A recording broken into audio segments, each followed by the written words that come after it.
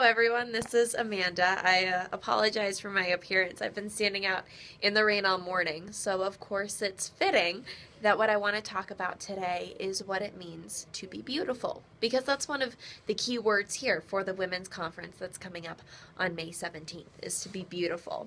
And someone recently told me, Amanda, the Catholic Church seems to put a lot of emphasis on beauty. Why is that? And I thought about that a lot, especially over Easter weekend at the Easter Vigil, where you have all the beautiful and the ornate and the intricate parts of the Mass that go on there.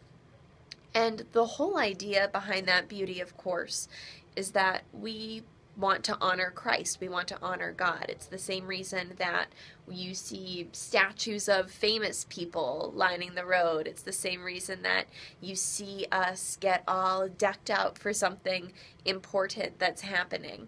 The theory is, okay, well, if we do that for kind of everyday things, wouldn't we want to make that beautiful for God, the most important being for all of us?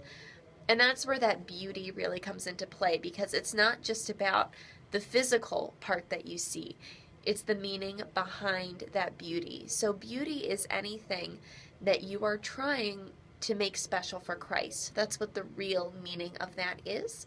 And that's what I think I'd like all of us to think about as we get ready for this conference that's coming up on the 17th. There's still time to register if you haven't at ToledoWomen'sConference.com, and I hope to see you all there.